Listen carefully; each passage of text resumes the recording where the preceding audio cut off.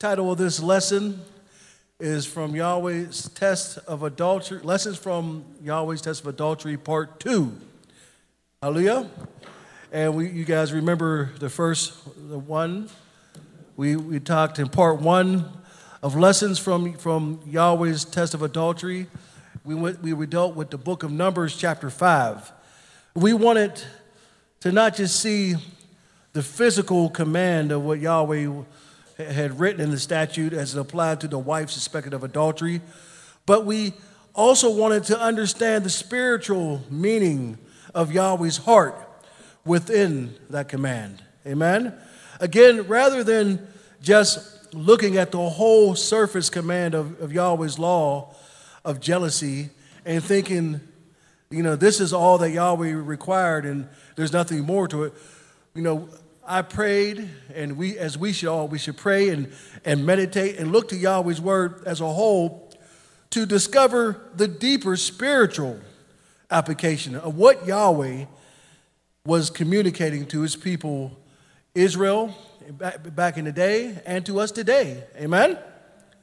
So we learn that the guilty adulterous wife represents all mankind, right? Okay? And who was unfaithful and wandered away from Elohim, our heavenly husband, and we wandered into sin, right? So we see that Paul in Romans puts it like this. He says, "What then, are we, Jews, any better off? No, not at all. For we have already charged that all, both Jews and Greeks, are under sin. As it is written, none is righteous, no, not one. No one understands, no one seeks for Elohim. All, say all, have turned aside." Amen? Turned aside from Yahshua, right? And there's a penalty for our adulterous sin against Yahweh. And that penalty is what? Death, that's right. We see that in Romans 6:23. It says, "For the wages of sin is death, but the gift of Elohim is eternal life in Messiah Yahshua, our Lord." So, again, last week, Brother Leonardo Johnson brought a very powerful message on counting the cost. Amen? That was a good message. So, but thank goodness that our Savior and Lord Yahshua the Messiah counted the cost to save us, the adulterous wife. And he was not only willing, but he was well able, say well able. Amen. To rescue us and take us, our place as far as the sin and the penalty of our adultery. Amen. Let's give Yahweh praise. Amen. Hallelujah. Hallelujah. So the focus word of today's lesson for Yahweh's test of adultery is substitution. Let me hear everyone say substitution. With the Feast of Unleavened Bread coming up, I heard mention of reading labels from our dear sister Morgan and stuff, and how our sins could fill the whole earth. It's true. You could be overwhelmed by our sins. Sometimes the enemy can have you getting caught up in self-condemnation and all this, and you could think there's nothing, that we can do, and we're just doomed to the lake of fire and condemnation, right?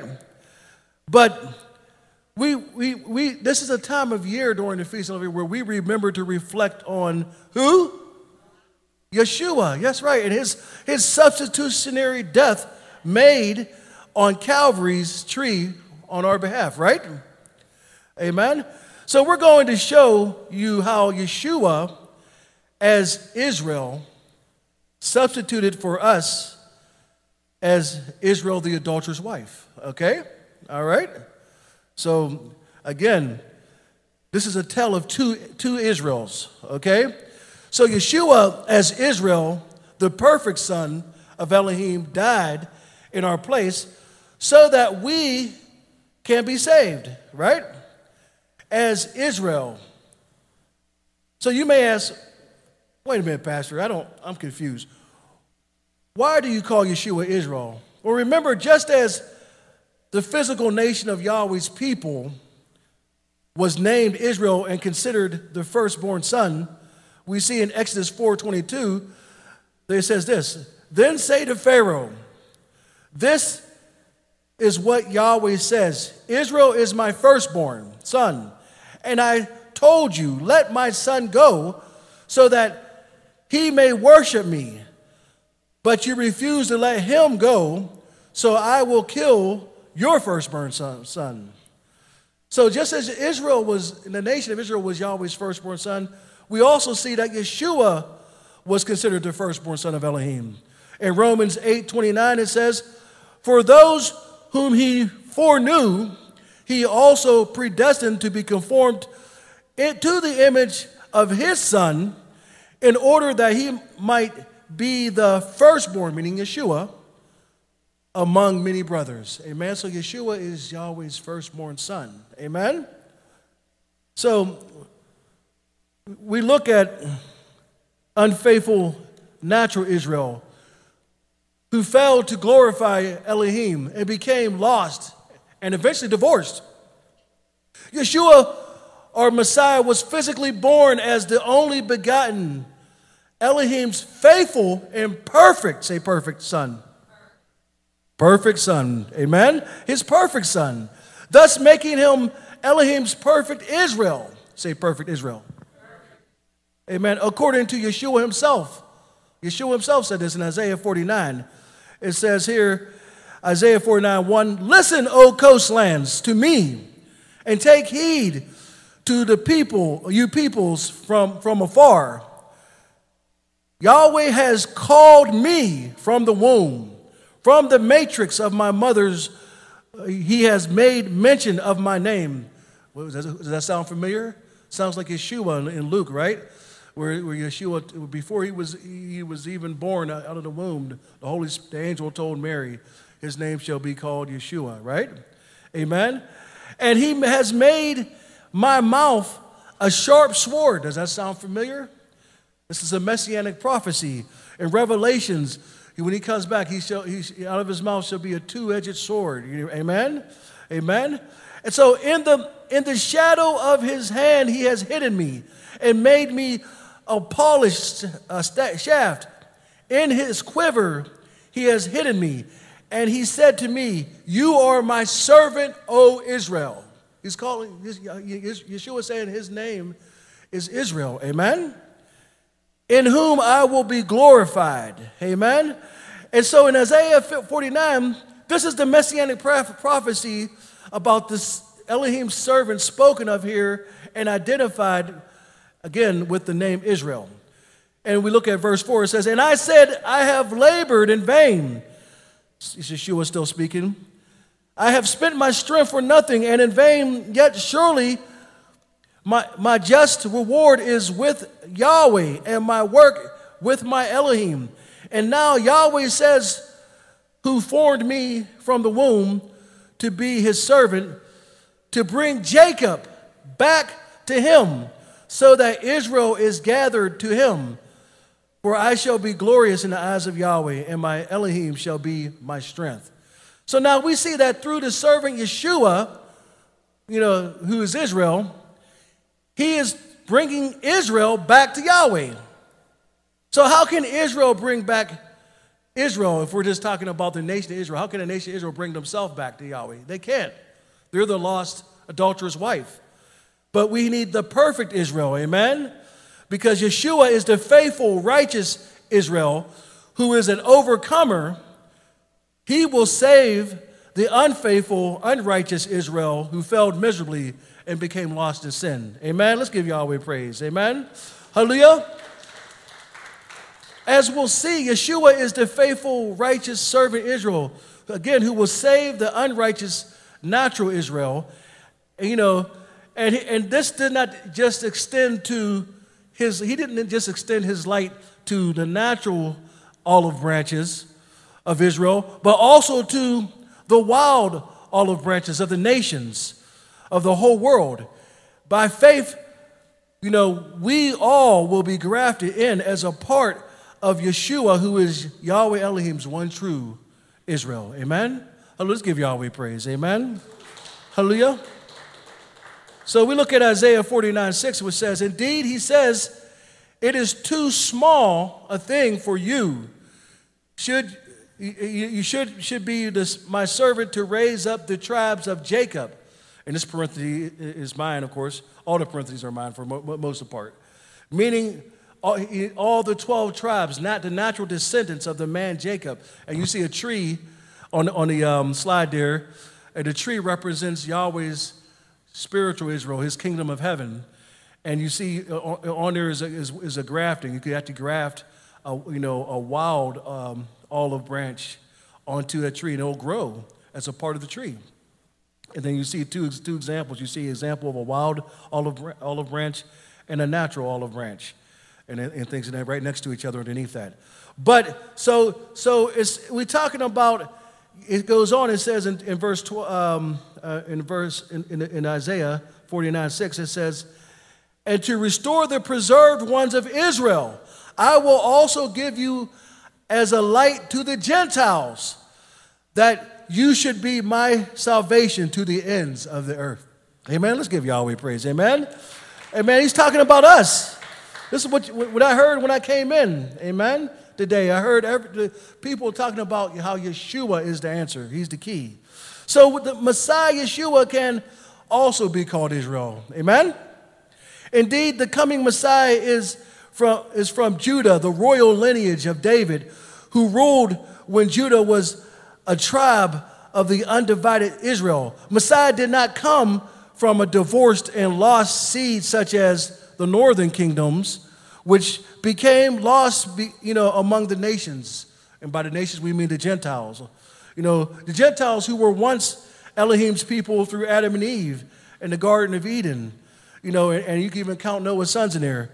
Messiah came from Elohim the Father, and he is the true righteous embodiment of Elohim's united kingdom, spiritual Israel. And Yahshua is, as Israel, the firstborn son of Elohim, obeyed Elohim's law perfectly. He came down to earth to serve Elohim the Father and men by substituting himself. Say substituting. Amen. Remember, the watchword for today's lesson is substitution. He substituted himself to die for natural Israel and the rest of the world, who was also the unfaithful adulterous wife of Elohim. Now all mankind who by faith in Yahshua shares in his substitutional death and burial. So now we can share in his what? His resurrected new life. Amen? Amen? And so we can be remarried as a part of Yeshua's body. Amen. Yahweh's kingdom of Israel, spiritual Israel. We can now share in the privileges of the firstborn son because Yahshua took our place and died on Calvary's tree. We are enabled to be united again as a part again of Yahshua, who is Israel, Yahweh's true kingdom of heaven. Amen? Hallelujah. So let's look at the definition of substitution. Webster's Revised Unabridged Dictionary, it says the act of substituting, this is what Yahshua did, or putting one person or thing in the place of another. And this is a biblical principle, which you'll see. The substitution of an agent, attorney, or representative to act for one in his absence. The substitution of banknotes and gold and silver, of circulated medium. We know Yeshua's substitutional sacrifice was priceless. Amen? And then 2 says the state of being substituted for another. The office, 3, or authority of one acting for another, delegated authority. 4, the designation of a person in a will to take a device or legacy either on failure of the former devisee, which is natural Israel, right? Or legatee by incapacity or unwillingness to accept or after him. So 5, the doctrine that Messiah suffered vicariously, and this is the main one that we're talking about here, being substituted for the sinner, and that his sufferings were expiatory. Amen? So we even see the scientific substitution, the active process of substituting an atom or radical for another atom or radical, right? Metathesis.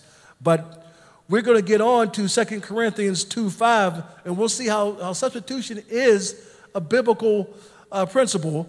In 1 Corinthians 5:21, it says, "For our sake he made him to be sin who knew no sin, so that in him we might become the righteousness of Elohim."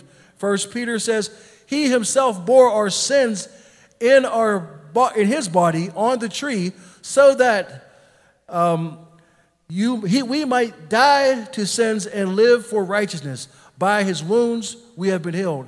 Again, Peter says, "For Messiah died for sins once and for all, the righteous for the unrighteous, to bring you to Elohim. He was put to death in the body, but made alive by the Spirit." Isaiah 53 is the one that we all probably are familiar with.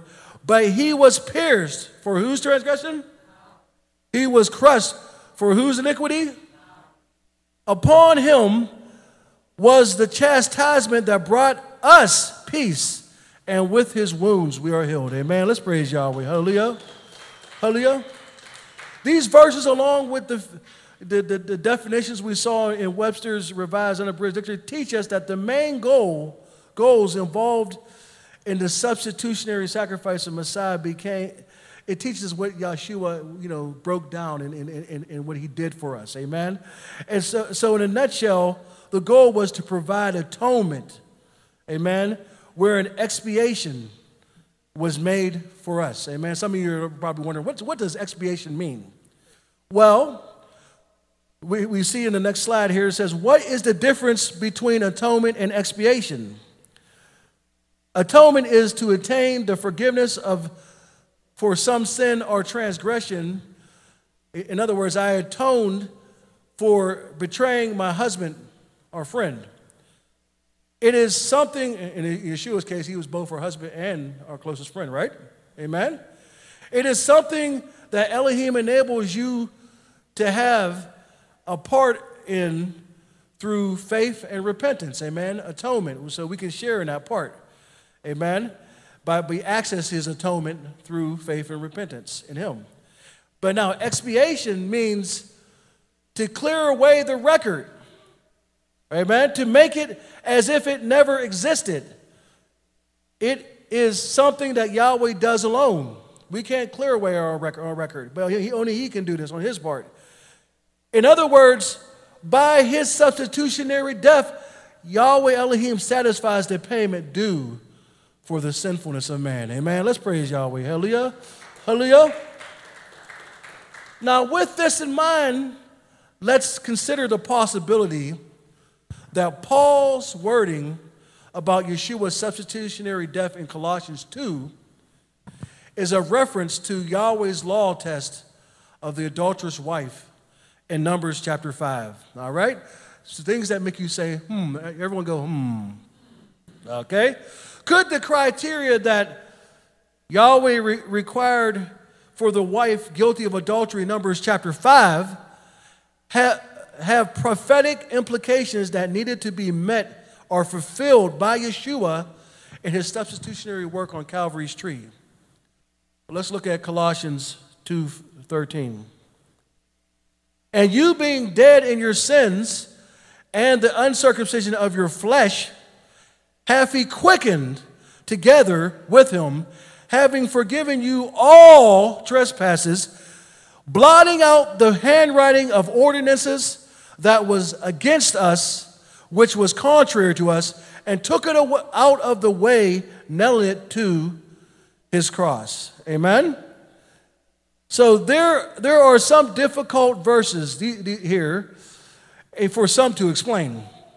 Many, however, incorrectly use these two verses as proof texts in saying that Yeshua did away with Yahweh's law.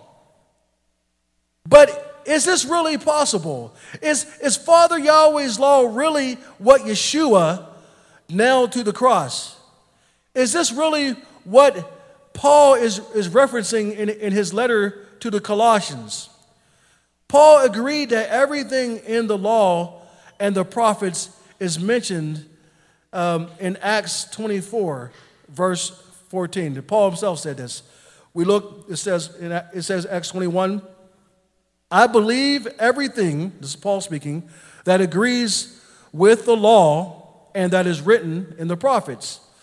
And so Paul lived in obedience to the law. According to Acts 21, verse 24, it says, then everybody will know there is no truth in these reports about you. This is you as Paul and his disciples, the 12 disciples were talking to him, but that you yourself are living in obedience to the law. In other words, there's no truth in that you're not living in obedience to the law, Paul. So the disciples wanted him to go through the cleansing rituals of the temple to prove that he was living in obedience to the law.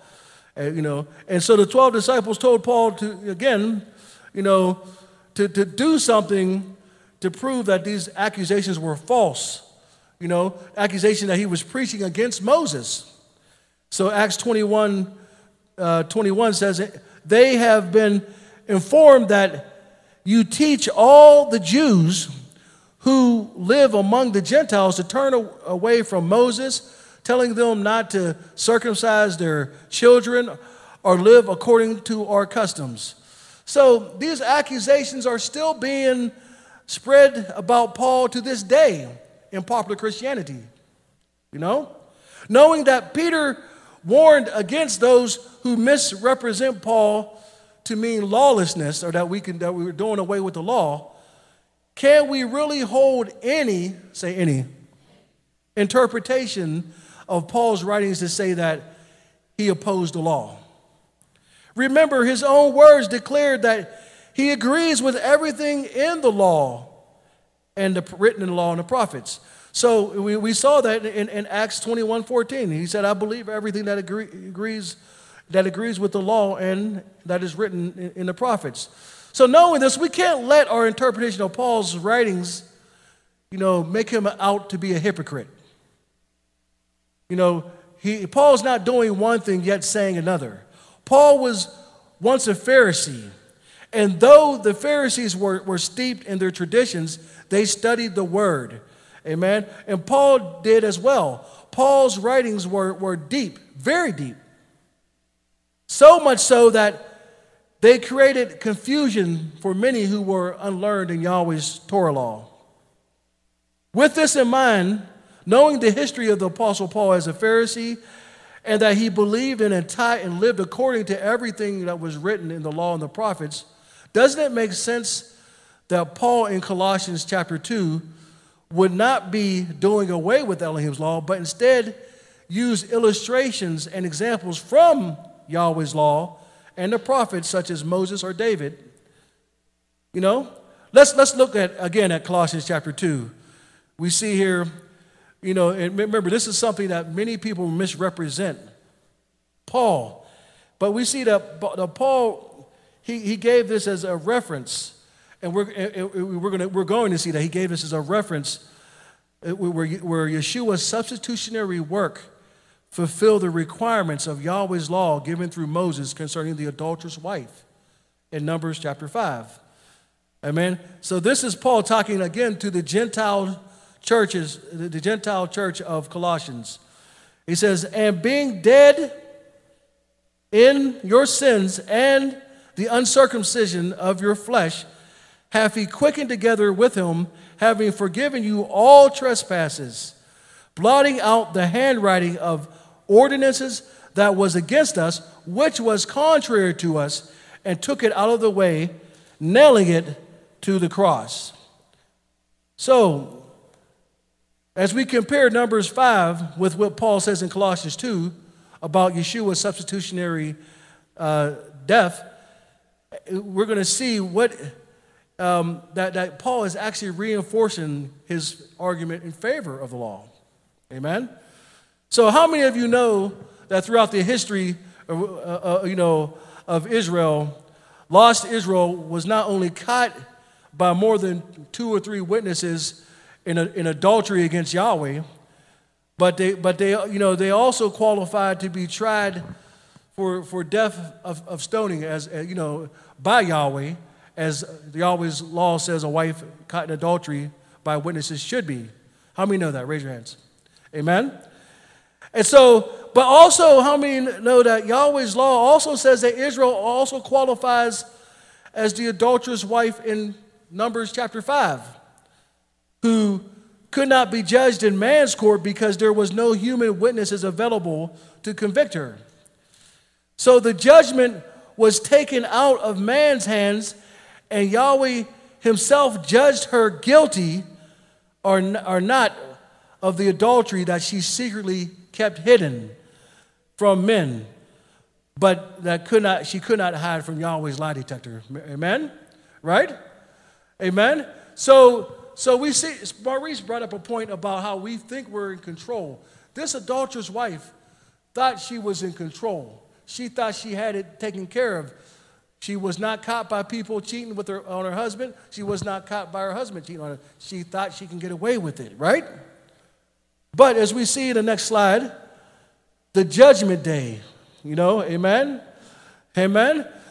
So Yahweh himself judges and brings our adultery that is hidden in darkness to light. And similar to Adam and Eve, who attempted, remember with the fig leaves? They attempted and failed to hide their sin. Yahweh's law of jealousy, written in Numbers chapter 5, shows his mercy. Say mercy. And that doesn't, his mercy that doesn't require the guilty wife to be immediately put to death. Doesn't require her to be stoned to death. Amen? Which is the penalty for a wife caught by 2 or 3 witnesses, in adultery. But her penalty is Yahweh's chastisement of a curse, just like Adam and Eve. They were cursed. Amen? And her penalty also was being divorced by Yahweh Elohim because of her unfilthy unfaithfulness, right? And her uncleanness. So her filthy uncleanness. So Yahweh's Torah law instruction covers both categories of situations where the woman should be put to immediate death, but instead she's spared to live with the curse of her sin, and most likely divorced by her husband.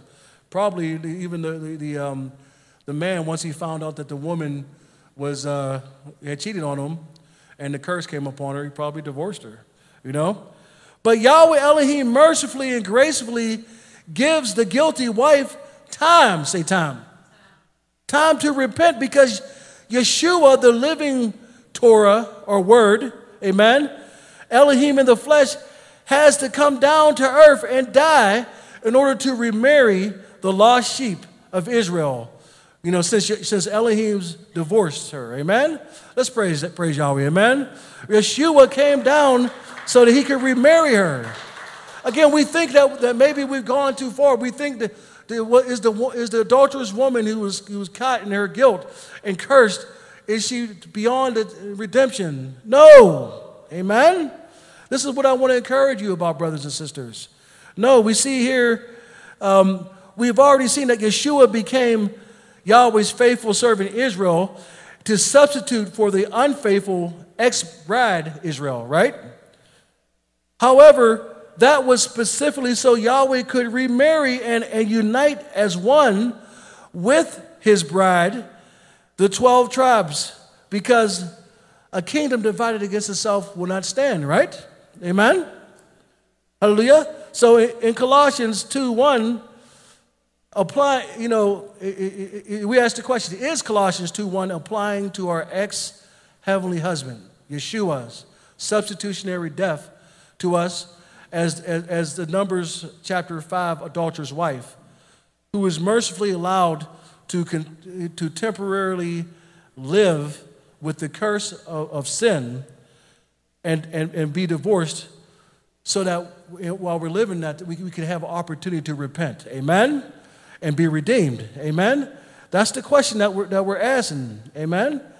So again, we look at the events. Let's look at the events of Yeshua's substitutionary death and find what we see in regards to the verses in Colossians 2, okay?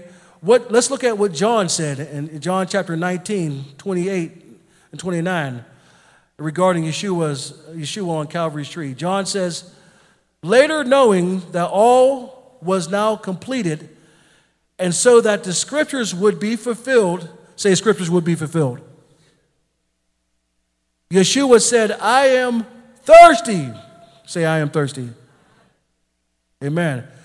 29, a jar of wine vinegar was there. So they soaked a sponge in it and put the sponge on a stalk of the hyssop plant and lifted it to Yeshua's lips.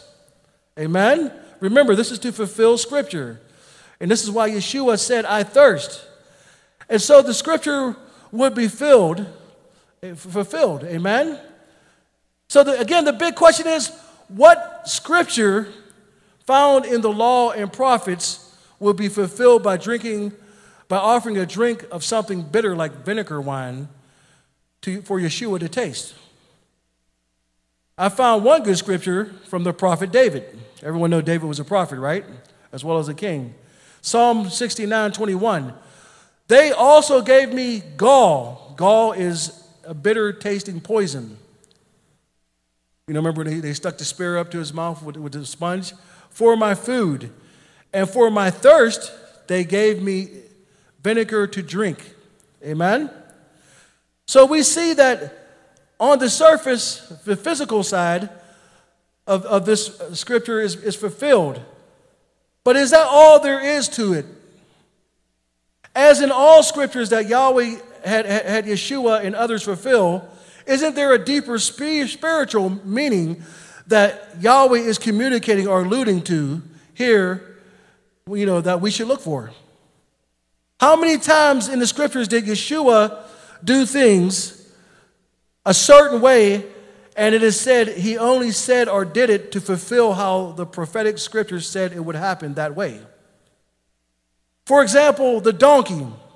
Did Yeshua really need the donkey to go into Jerusalem? Of course he didn't. But he did it because the scriptures said it was going to happen that way. The deeper spiritual meaning or principle found in the symbolic gesture of a king riding on a plain colt or donkey represented the true nature of humility found within the character of our Savior and King. Amen?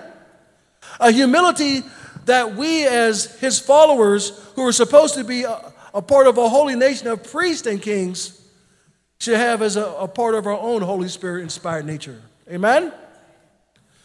Those things that were prophesied, which required action on Yeshua's part, he had to make sure they happened, not only for the deeper spiritual lessons they communicated for our edification, but also for the many witnesses around him, Yeshua, and we who read the Old and New Testament scriptures today, that we would have no excuse for seeing how prophecy was taking place right before their eyes and being fulfilled right before their eyes. Amen?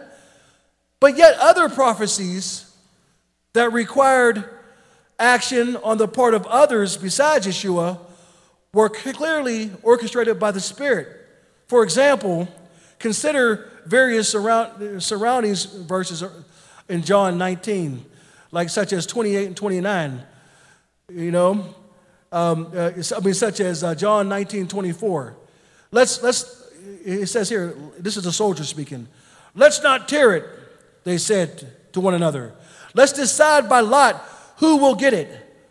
This happened that the scriptures might be fulfilled, which said, they divided my garments among them and cast lots for my clothes.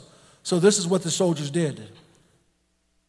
Now, it's interesting because in a deeper spiritual significance of the soldiers being led by the Spirit to not tear Yeshua's garment, this can be linked to Yeshua being the eternal priesthood of Melchizedek, and how in that very moment, as he hung on the crucifix, he was performing his priestly duties providing himself as a substitutionary sacrifice for atonement for his people. Amen? So in Exodus 28:32, the priest's robe or garment whose design was by Elohim, himself. He basically designed it, and this is the spiritual symbolism of it all. He designed it so that it would prohibit tearing during the priestly duties. The outfit from being torn. Okay, this was what Yahweh specifically commanded. And so we see that it says, and with an opening at his top, in the center around the opening, there shall be a woven collar with an opening like that of a garment, so that it will not tear. So the more you mine Yahweh's word, like a coal miner, like a diamond mine, or whatever, the more spiritual diamonds and rubies and gold you'll find as you realize that nothing Yahweh does is shallow or meaningless. Amen? There's levels of revelations and truth in every jot or tittle of Elohim's law. Amen? Another example of people outside of Yahshua being led by the Spirit to do things to fulfill Scripture is in John 19:34. Instead, one of the soldiers pierced Yeshua's side with a spear. Thank you. Bringing a sudden flow of blood and water. Now, just in the blood and water alone, you can preach messages, right? On the spiritual symbolism and deep meaning of that. The man who saw it has given testimony, and his testimony is true. He knows that he tells the truth, and he testifies so that you also may believe. These things happen so that the Scriptures would be fulfilled. Amen? Say the Scriptures would be fulfilled. Not one of its bones will be broken. And as another Scripture says, it gives another reference, they will look on the one who they have perished. Amen? Hallelujah? So unlike here in John 19, 34 and 36, where the wording of multiple Old Testament scriptures is referenced as being fulfilled concerning the piercing of Yeshua's side, the nearby scripture referencing John 19, 28 and 29 isn't as spelled out to support the action of Yeshua saying, I am thirsty. They don't spell out that scripture so much. So we see here it says, what scripture found in the law and the prophets would be fulfilled by offering a drink of something bitter like vinegar wine for Yeshua, right? And so we already saw Psalm 69:21, but unless you're educated by Paul in the law or had a revelation as Paul had of the Holy Spirit, you wouldn't know about Psalm 69. But is that all there is to it? Is Psalm 69 all there is to it? Should we stop at simply presuming that the physical act of Yeshua being given vinegar wine from a sponge fulfilled Psalm 69? Or is there another scripture that this act fulfilled that has a deeper spiritual meaning or revelation? Amen? So the Apostle Paul, I'm going to again suggest he communicated that revelation in Colossians chapter 2. In essence, we have found the scripture fulfilled and why Yeshua said, I thirst. This illustration is found in his substitutionary sacrifice for us, the adulterous wife of Numbers chapter 5. So let's read Numbers chapter 5. It says, Then Yahweh said to Moses, Speak to the Israelites and say to them, If a man's wife goes astray and is unfaithful to him by sleeping with another man, and this is hidden with her from her husband, and her impurity is undetected, since there is no witnesses against her, and she has not been caught in the act, And if feelings of jealousy come over her husband, and he suspects his wife and she is impure, or if he is jealous and suspects her even though she is not impure, then he is to take his wife to the priest. He must also take an offering of 1/10 of an ephah of barley flour on her behalf. He must not pour oil on it or put incense on it, because it is a grain offering for jealousy, a reminder offering to draw attention to guilt. And we see the next slide, verse 16.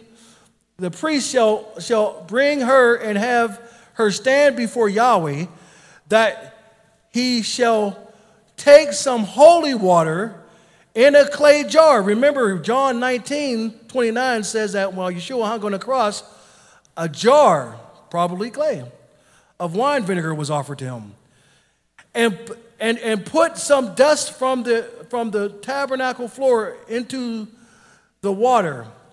After the priest has had the woman stand before Yahweh, he shall loosen her hair and place her hand, the reminder offering, the grain offering for jealousy, while he himself holds the bitter water. Now remember, in this case, Yahshua is both the priest and the offering, right? You know, the one drinking offering, the bitter water. Okay? So he himself holds the bitter water that brings a curse. 19. Then the priest shall put the woman under oath and say to her, if no other man has slept with you, and you have not gone astray and become impure while married to your husband, may this bitter water, say bitter water, that brings a curse not harm you. And then next slide, verse 20. But if you have gone astray while married to your husband and have defiled yourself by sleeping with a man other than your husband, here the priest is to put the woman under this curse of the oath. May Yahweh cause your people to curse and denounce you when he causes your thigh to waste away and your abdomen to swell. May this water that brings a curse enter your body so that your abdomen swells and your thigh wastes away. Then the woman is to say, amen. So be it. The priest is to write these curses on a scroll and then wash them off into the bitter water. He shall have the woman drink the bitter water that brings a curse, and this water, say this water, will enter her and cause bitter suffering. Say bitter suffering. So take note that in the following verses of Numbers 5, which is 26 and 27, Yahweh reiterates to Moses this point again. And when something is repeated in Scripture, that means it's something that's very special, very important, right? To take note of. So we read Numbers 5:26. The priest is then to take a handful of the grain offering as a memorial offering and burn it on the altar. After that, he is to have the woman drink water. Amen. Say drink water. If she has fulfilled herself or defiled herself and been unfaithful to her husband, then when she is made to drink the water that brings a curse, it will go into her and cause bitter suffering. Her abdomen will swell and her thigh waste away, and she will become accursed among the people.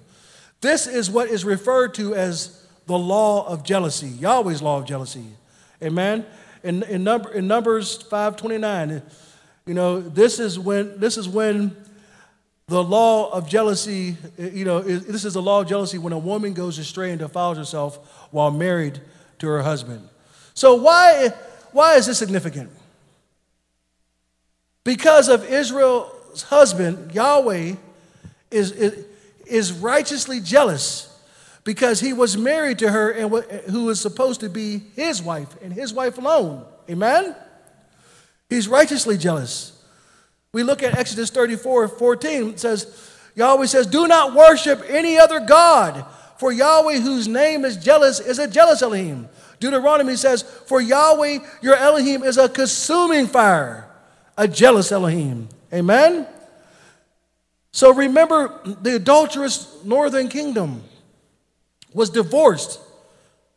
Because the house of Israel was divorced because Yahweh considered himself a husband to Israel who cheated and broke his lawfully wedded marriage covenant with her. Amen? Look at Jeremiah 31:32. It says, it will not be like the covenant I made with their forefathers when I took them by the hand to lead them out of Egypt, because they broke my covenant, though I was a husband to them, declares Yahweh. And Isaiah 54:5 says, for your maker is your husband. Yahweh Almighty is his name. The Holy One of Israel is your Redeemer. He is called the Elohim of all the earth. Amen? Hallelujah. So we look at the next slide, and we see Numbers 5:23. The priest is to write these curses on a scroll and then wash them off into the bitter water.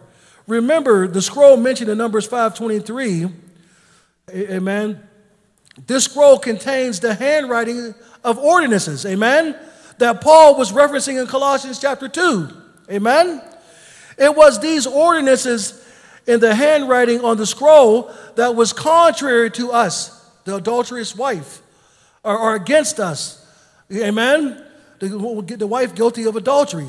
It was these written ordinances that was washed or blotted off the scroll into the cup of bitter water and then nailed to Calvary's tree through Yahshua's substitutionary death.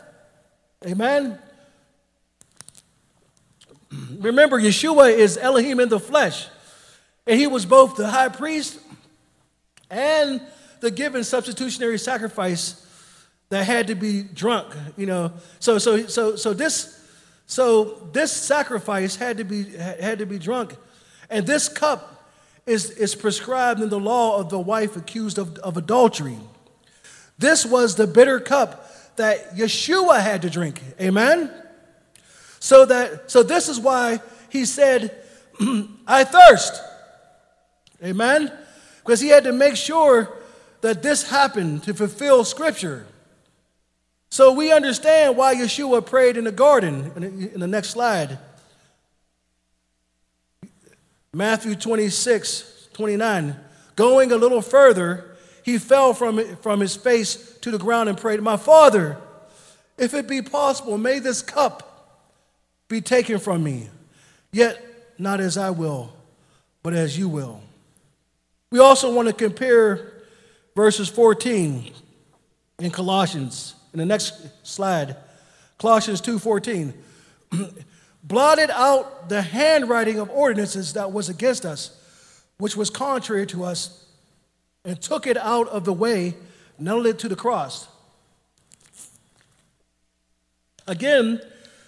This is the handwriting of ordinances. This was the curse mentioned in Numbers 5:21, that he took away from us the adulterous wife. So here we see Yahshua not only died so he could remarry his divorced bride, but he took the place of her judgment. Amen? Nailing the judgment to the cross.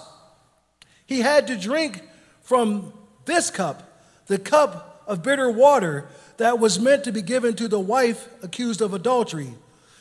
Say substitution. Amen?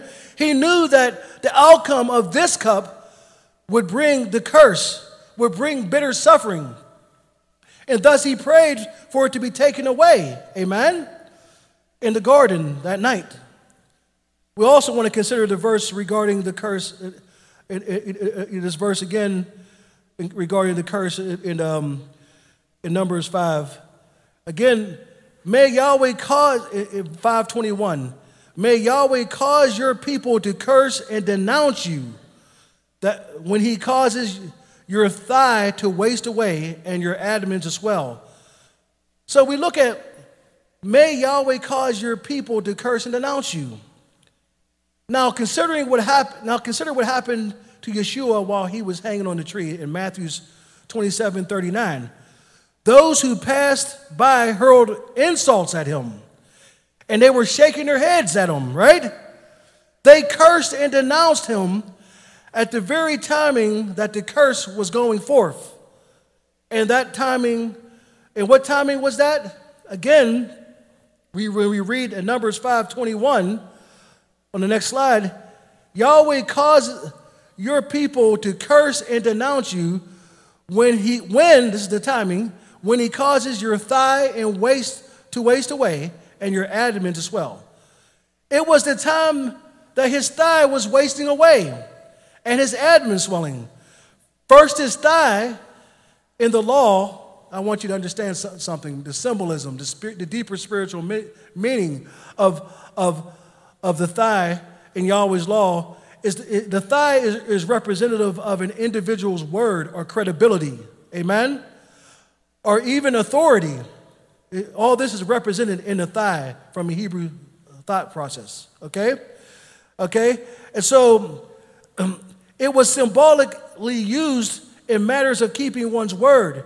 This is why we see that oaths were given when a man's hand was under the other's thigh, okay? For example, Genesis 24:9.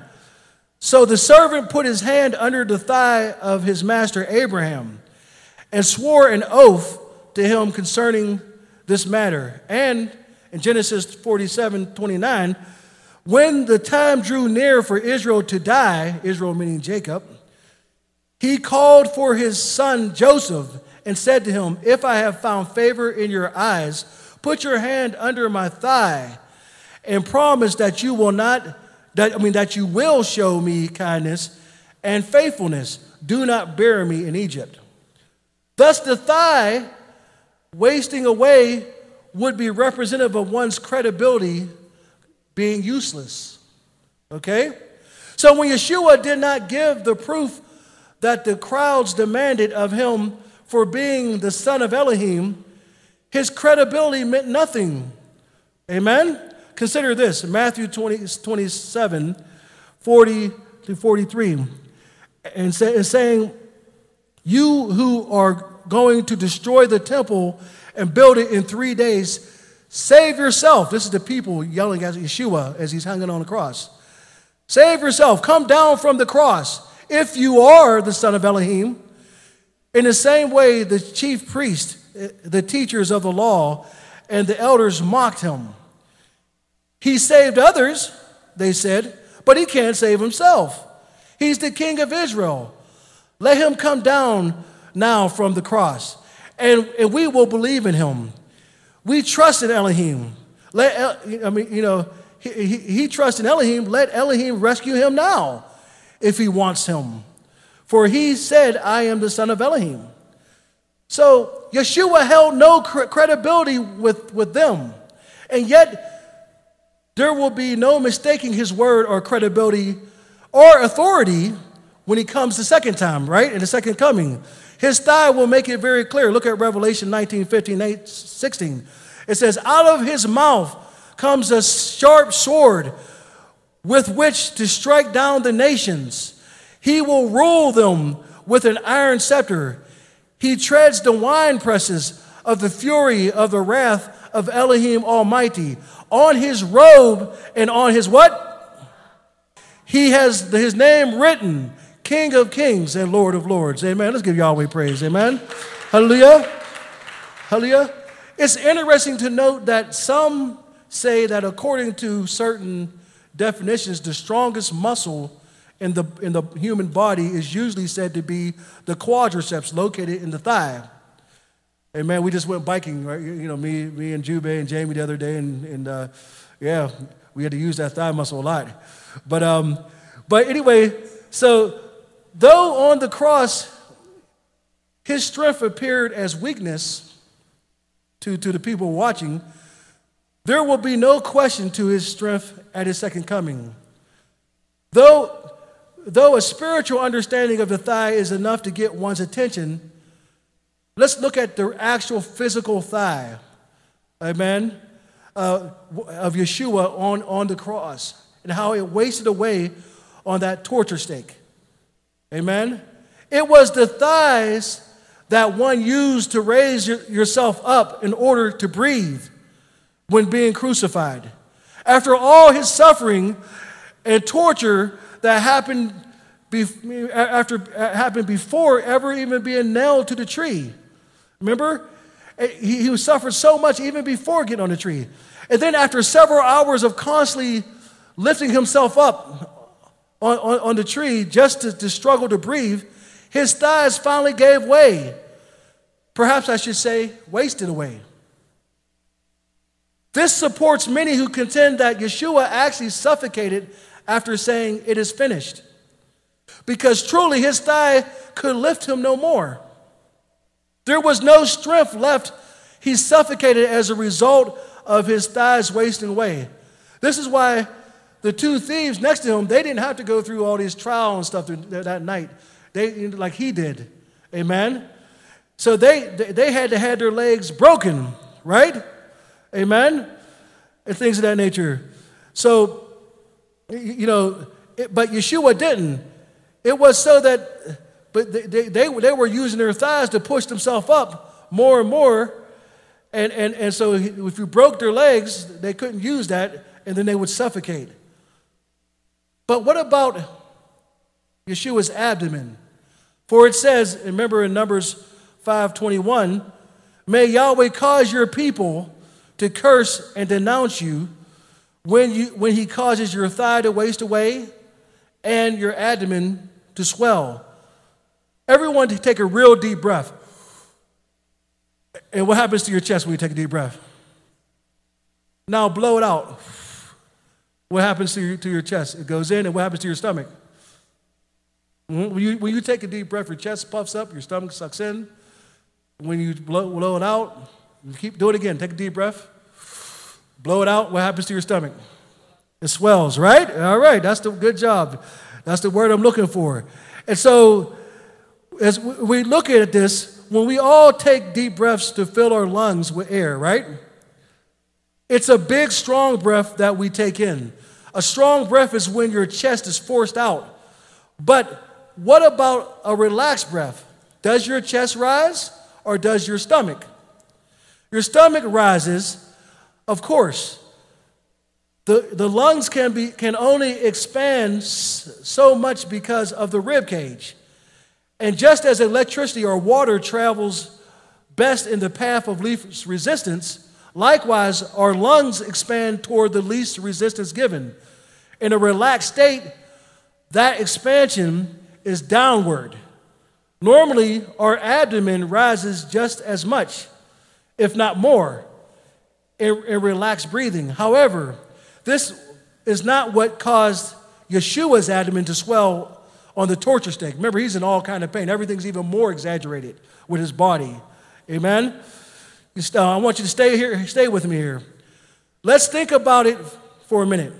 Our Savior had been up all night in a mock trial. Plus, we know that he was stressed, as it is recorded that his sweat was mixed with blood the night of praying in the garden. We see in Luke 22:44, "And being in agony, he prayed more earnestly, and his sweat became as it were great drops of blood falling down into the ground." Hematosis is what that's called scientifically. It's not like he entered this day with a good night's sleep or had a good night's a meal before, like they give people on death row their last meal before they die. He wasn't, no, he didn't get all that. Amen? So he had been up for 24 hours after being smacked around, spit upon, he was smacked around by the Pharisees and had his beard pulled. He gets beaten up by the Roman soldiers and then presented to his people with a crown of thorns. Then he gets flogged to the point of hardly having human recognition, according to Isaiah, right? Look at Isaiah 52:14. Thus as there were many who were appalled at him, his appearance was so disfigured beyond that of any man, and his form marred beyond human likeness. Then he has to carry his own wooden crucifix. He falls under its weight. Boom. Unable to go any further, to say he has any strength to breathe strong while on the crucifix is pushing it. His body is spent and exhausted. Every breath taken is in weakness, not strength. But he wasn't only unable to breathe strong. All who have studied the science behind the crucifix of Yahshua would agree that his lungs, in fact, filled with fluids while he hung on the crucifix at the hands of the Romans. The sheer weight of the fluid filling the lungs would be enough to pull down on his lungs and push the abdomen out. Amen? This is not much different from filling a water balloon. No matter how small, the more you fill it, not only does it get bigger, but it also stretches and pulls down from the weight. Plus, what little breathing he was doing that his lungs could take in, was only pushing the stomach further down. This, in turn, forced our Savior's abdomen to swell out. Just as it is written in the curse, is given in Numbers chapter 5 to the unfaithful wife. Plus, verse 27 adds an element of bitter suffering. As you see, Numbers 5:27 says, if she has defiled herself and been unfaithful to her husband, then when she is made to drink the water that brings a curse, it will go into her and cause what? Bitter suffering. That's right. Her abdomen will swell and her thigh waste away, and she will become accursed among her people.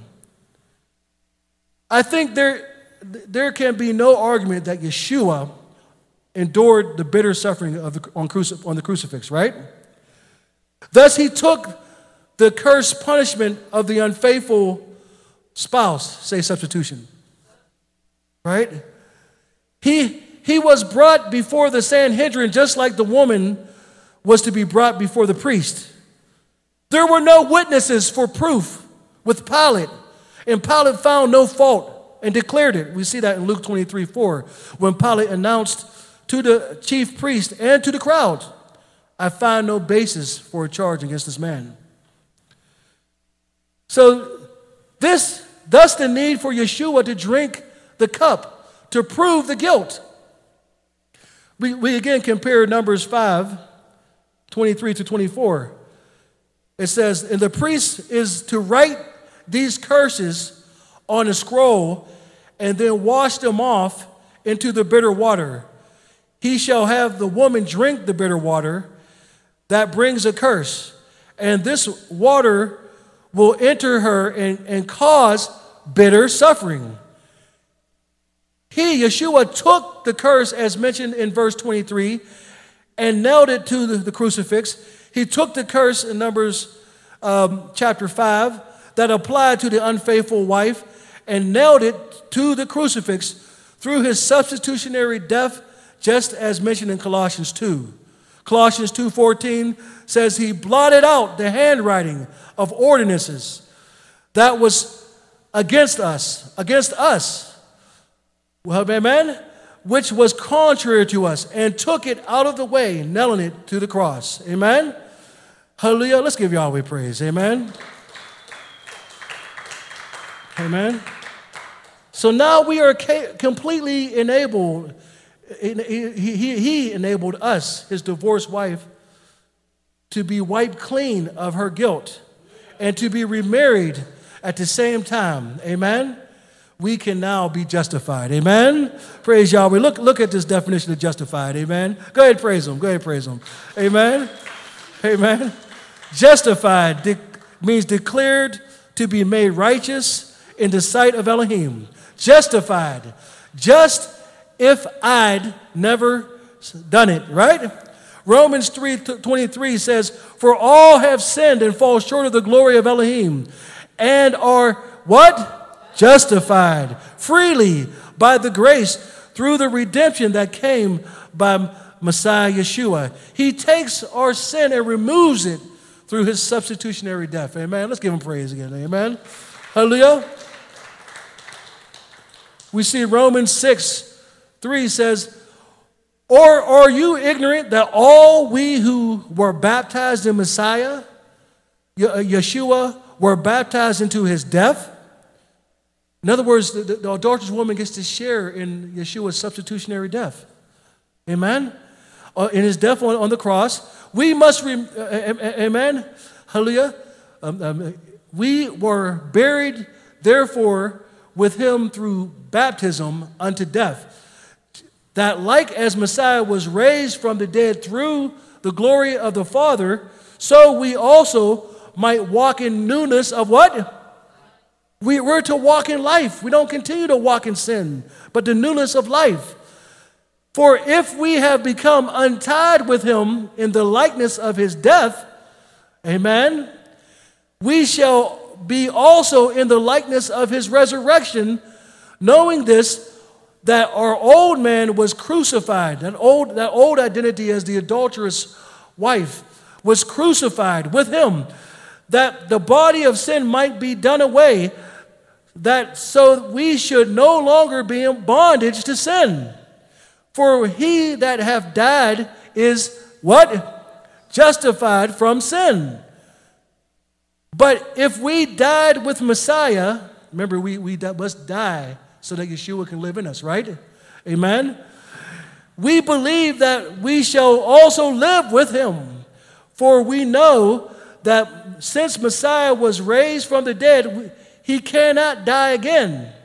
Death no longer has mastery over him. The death he died to sin once and for all. But the life he lives to Elohim. Amen? Let's praise Yahweh. Hallelujah. Hallelujah. Verse 11 says, in the same way count yourselves dead to sin, but alive to Elohim in Messiah Yeshua. So he removed all barriers that prevented the northern kingdom from coming to him through his death on Calvary. We must remember that the law was never a barrier that kept anyone from Yahweh. No. It was the sin, amen, the sin of the northern kingdom that kept them from him. It's sin that separates us from Elohim, right? Not Yahweh's law that separates us, right? Amen? The curse that resulted in not obeying the law or Yahweh's Torah is what, that's his perfect instruction. That's what Yahweh's law is. It's a perfect instruction. That's what separated us. Amen? And that was our chastisement. But the law has never stood opposed to anyone, amen, who obeyed Yahweh's law. The law itself is pro-Yahweh, amen. It blesses those who obey, and it curses totally depending on one's obedience or lack thereof, So, thus our obedience produces blessings, and our disobedience produces curses. Yet, he, Yeshua, removed all barriers so all can come to him in faith. Amen? Hallelujah. So all, say all, can come into covenant with him as before. Look at Galatians 3:22. For the scripture declares that the whole world, say the whole world, is a prisoner of sin, so that what was promised, being given through faith in Yeshua Messiah, might be given to those who believe. But let us not forget that faith by itself is dead, according to James. And for those who think the law still want to say this law is done away with, he died and saved us so that we can walk in good works. Amen? Right? So James 2:24 says, you see that a person is justified by what he does and not by faith alone. Amen? Yeshua didn't die and suffer and take the adulterous woman's curse just so as for us to continue to be committing adultery, right? No, right? If we are truly reunited with him by way of his marriage covenant, Whether we want to call it new or renewed covenant, marriage covenant, or whatever you want to call it, the proof will be in us walking according to that covenant as given in Jeremiah and Ezekiel. We look at Jeremiah 31:33. This is the covenant I will make with the house of Israel after that time, declares Yahweh. I will put my law in their minds and write it on their hearts. I will be their Elohim, and they will be my people. Ezekiel 36 says, I will give you a new heart and put a new spirit in you. I will remove from you your heart of stone and give you a heart of flesh. And I will put my spirit in you and move you to follow, say follow, my decrees, and be careful, say careful, to keep my laws. However, there's one more element before I close that I want to share with you, okay? In Numbers chapter 5, that needs to be considered. Numbers chapter 5, 31, the husband will be innocent of any wrongdoing, but the woman will bear the consequences of her sin. Again, we are emphasizing that if found guilty, the woman will bear the consequences of her sin. She will bear the shame of her sin before her people. The shame of her sin will ever be before her. Forever and ever be before her, right? Amen? Amen. Is that what it says? Amen? So again, the shame, say the shame. All mankind has been found to be guilty and unfaithful bride. Yet Yahshua substituted and took the shame, say the shame, on Calvary's tree so we didn't have to. Amen? Let's praise Yahweh. Hallelujah. Hallelujah.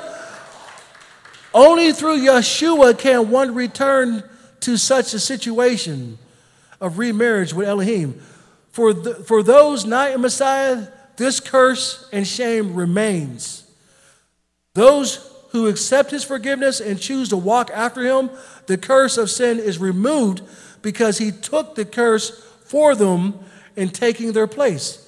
But if they reject his word, the curse remains. His atonement for them will not cover them if they refuse to accept it and walk in his ways. John 3:36 says, whoever believes in the Son has eternal life, but whoever rejects the Son will not see life, for Elohim's wrath remains on him. And I think I might have lied to you guys again, everything, but Philip, forgive me, Philippians 3:18 says this, for as I have often told you before and now say again, even with tears, many live as enemies of the cross of Messiah. Their destiny is destruction. Their God is their stomach, and their glory is in their what? Their mind is on earthly things, but our citizenship is in heaven. Amen. And we eagerly await a Savior from there, the Lord Yahshua the Messiah. Amen?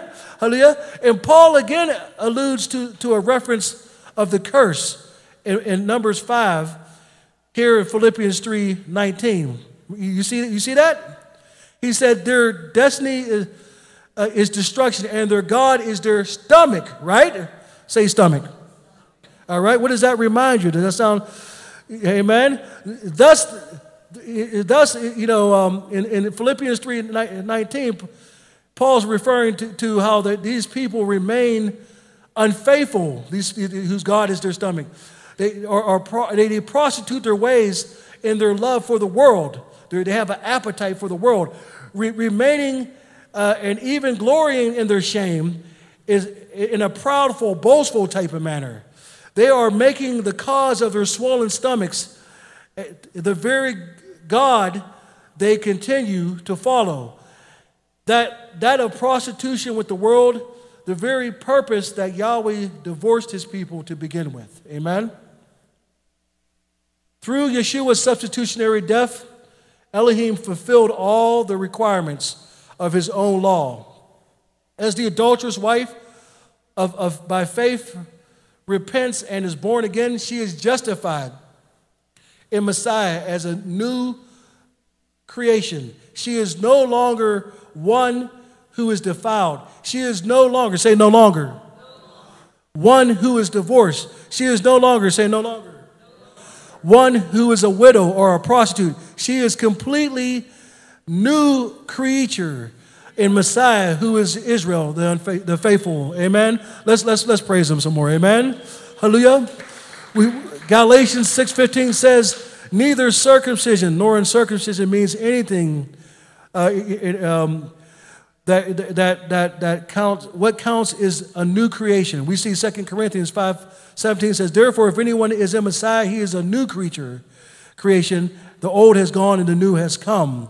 Amen. We see Romans 6:4, we are buried, therefore, with him through baptism unto death, that like a Messiah was raised from the dead through the glory of the Father, so we also might walk in the newness of life.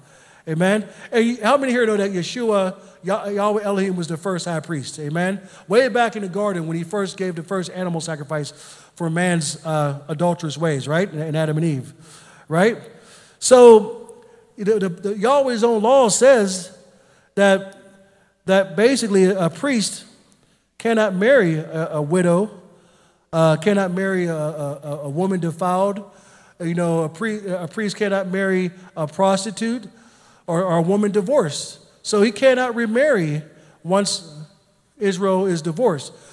But if the husband dies for Israel, takes all her penalties, and Israel shares in his substitutionary death, and has now become a new creature, she's no longer all those things, amen? And now she can be remarried, amen? Let's give Yahweh praise, amen? Hallelujah. And so this brings us to what I lied to you about and asked forgiveness, the last point. Not only are we referred to as the bride, but we are also considered his children. Am I right? Remember, even in Ezekiel, he said they slaughtered his children. We look at Ezekiel 16:21. You slaughtered my children and sacrificed them to the idols. Additionally, this is another reason why she's condemned, the adulterous wife, not just for adultery, but for murder. Additionally, we are all children of Adam. Thus, we are all truly children of Elohim, as Adam was, and Yahshua was the second Adam. With this in mind, who performed, again, the first sacrifices? Yahweh, right? Amen. He is in the garden, he made atonement for the sins of Adam and Eve, thus clothing them and covering their nakedness and their shame. We see that in Genesis 3:21. So as a result, he is the first high priest. This means that we are all his children. Children of the high priest, or the first high priest, the eternal high priest. Knowing this, we are referred to in the feminine gender as his bride, right? So I can't help but wonder, I can't help but wonder if we are all considered in the feminine gender as being children as well. For example, when the northern kingdom committed harlotry, she did so with other gods, just as the other nations were doing. This means that the other gods were kind of like the masculine gender, is symbolized for all, thus implying that all mankind is in a feminine gender in Yahweh's eyes, spiritually speaking. If this is the case, I want you to just continue to go with me. Consider this. Leviticus 21:9 says this: if a priest's daughter defiles herself by becoming a prostitute, she disgraces her father. She must be burned in what? Amen. For all those who believe that once saved, always saved. If we are indeed all, and I mean all humanity, considered children, of the first high priest, and if we are considered as such in the feminine gender, would we not see something of a parallel in this judgment in Leviticus 21, in the end of all things, for those daughters of the first high priest who committed harlotry, who wandered away from Elohim? Yes, we would, and yes, we do. Look at Revelations 20:15. And anyone not found written in the book of life was cast into what? The lake of fire. So you see the deeper spiritual significance. May we never forget that Yahshua took our place on Calvary's tree. He nailed the curse of the law to the crucifix. Don't stay dead in your sins any longer, my brothers and sisters. Colossians 2:13 says, and you being dead in your sins and the uncircumcision of your flesh, hath he quickened together with him, having forgiven you how many trespasses? Blotting out the handwriting of ordinances that were against us, which was contrary to us, and took it out of the way, nailing it to the cross. Walk in the freedom, brothers and sisters, of the marriage covenant, enabled to all to enter. Yahweh bless. Hallelujah. Hallelujah.